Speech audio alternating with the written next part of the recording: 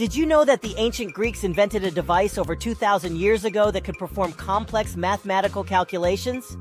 This incredible device, known as the Antikythera mechanism, was a marvel of engineering and featured a series of interlocking gears and cogs that allowed it to perform addition, subtraction, multiplication, and division.